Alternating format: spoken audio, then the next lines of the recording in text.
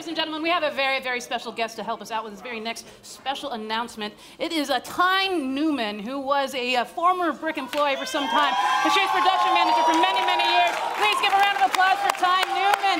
Woo! I'll read these with her. She's here. All right. So as Tyne makes her way to the stage, Tyne! How are you? I'm great. How are you doing? You look so amazing. Thank you. So do you. You're a cop now, right? Look at this new summer. I know, right? Yes, I am. I know. I'm about to. Yeah. Keep it down, y'all. Keep it real. Keep it cool. How are you? Officer Newman will get on you. All right, so what Tyne is here to help me out with is, Tyne, these are the fabulous people that have been what we consider pioneers of Brooklyn free speech. Those are the producers who have been with us since the late 1900s and are still with us today. This is a long list, so we needed some extra support here. Tyne, we're just going to go every other person, all right? Okay. Here we go. We'll skip the show titles because it's only 2 hours that we have in the space. Okay. All right, so I'll start. Okay. All right, our first is Andrew Guidon. Yes. Aretha Wade. Bernice Boom Boom Brooks. Bruce Friedman. Lloyd Baird. Christopher De Petisa. That's close. Yes? Okay. Denise Sutton. Who is this? Keisha Kumba. Fakisha Kumba, yeah. Kumbo. Fakisha Kumbo. I'm sorry. Oh, she'll call me. Diane Smith Polanco. Who's this last one? Frank Faconti. Do you see where we are? Yeah, let me All right, see. it's right here. All right, Okay. Fatima Raysor. All right. Gay Papas. Brooklyn Bread. Yes, that's his show. And Glendora, who runs a chat with Glendora. She's been around forever and a day. And my girl, Gloria Chestnut. Jacob Bimblich. James Glenn. Jose Francis. Ooh, nice. Kashasha Shabaka. Larry White. Lottie Shannon. Martin Nyberg. Another one of my old timers, Maurice Carver. Woo! Michael Howard. Neil Alpert. Neil Paloon.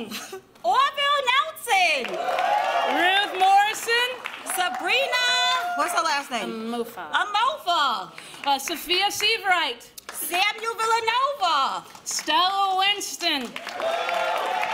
And last but not least, Walter Carabello. Yeah, well done, Tyne. Good Thank you job. for seeing you. Nice seeing you, too. Miss you guys. Yeah. Don't let me see you out there. Take care. When I patted her, she had a taser in the back. I could feel it. She will take you down. Yeah, y'all, if nothing else, tonight we're celebrating free speech in a place where every community can define itself. Every day, spoken word performers are breaking new ground in self-expression. Next, we have a performance from a Brooklyn spoken word performer, Kelly Tsai. Miss Tsai is an amazing artist whose work challenges what we assume about ourselves and others. Please enjoy. Enjoy. What's up, Brooklyn? How's everybody feeling? Woo, I need a little bit more. How's everybody feeling tonight? Hey, hey, hey. When I say we speak, you repeat after me. We speak, with the intention, of being heard. One more time. We speak with the intention of being heard. All right, is everybody having a good time tonight? No, I said, is everybody having a good time tonight? Yeah, that's more like it, Brooklyn. Everyone's looking beautiful. Let's give it up one more time for all the amazing honorees tonight.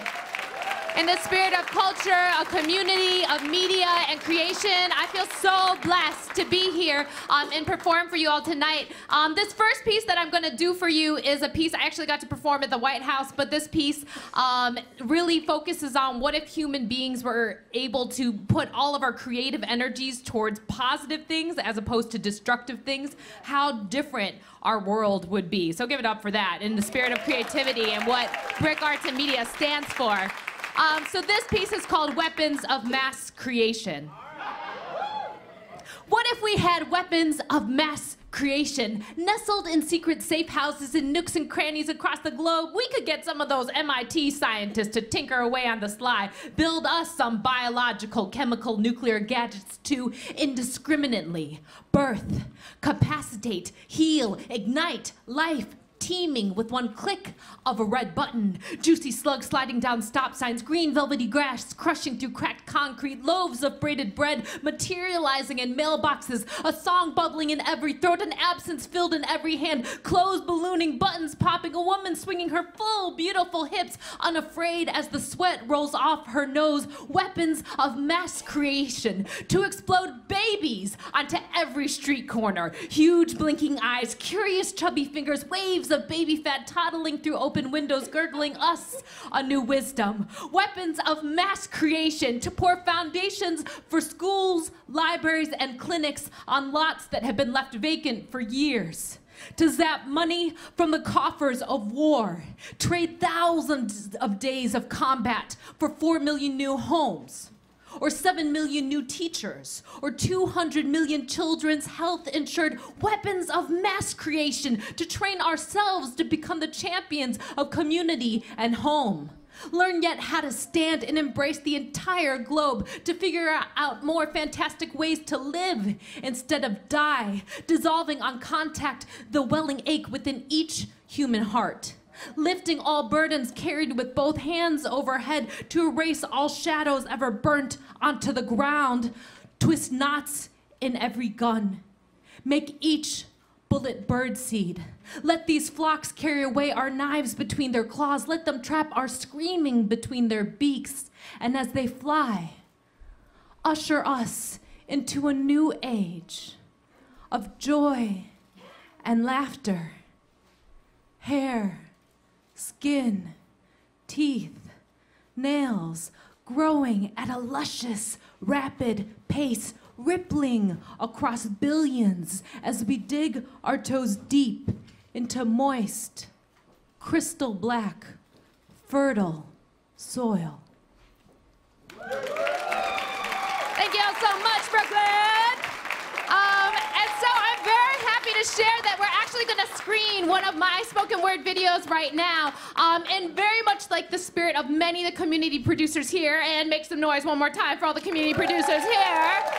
It is hard work. It's hard work putting these videos together. And so this piece I wrote after I was commissioned to work on this piece where we were thinking about race, gender, media, and the other. And I was so sick and tired of thinking of myself outside of mainstream media. I thought I would love to be the center of everything in the universe, just for a day. And so I wrote this piece, and I worked with a great production team here in New York. This piece is actually an interactive 360-degree video. So when you watch it online, you can take your mouse and scroll all the way around. And you can actually scroll all the way around on your phone if you download an app that goes with it. If you check out the program, I think my website is in there, you can find it there. But you will see it tonight, and our wonderful tech people will be scrolling around for you. So without further ado, self-centered, and thank you so much for having me tonight.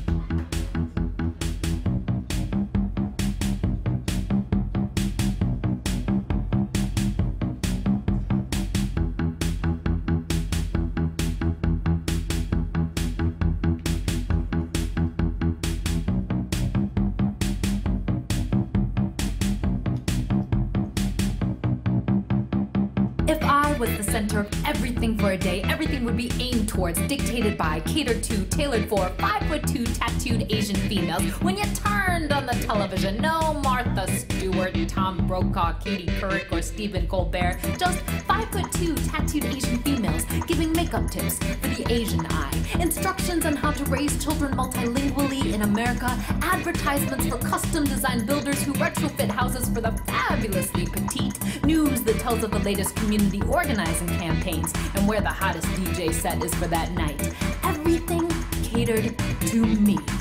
All of the movies would tell the stories of wayward, liberated, activist, brainiac single girls and our loserish MC boyfriends, healing wounds with family members overseas while fighting for fair wages for factory workers around the world, which would be easy.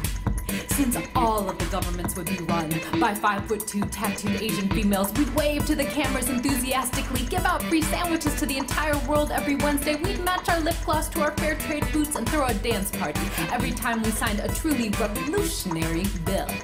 And I'd get to ask people dumb questions all day. 'Cause isn't everybody a 5'2" tattooed Asian female? And isn't it so great to be us? But you know what? I might let you, non-5'2", non-tattooed, non-Asian, non-females, I might let you keep your languages. I might even give you equal access to education and healthcare too. I might even share the airwaves and our houses of government, give you a shot at working your way up in our financial institutions, because I know that there is no you without me. And from the only to the other, I know there's no me without you.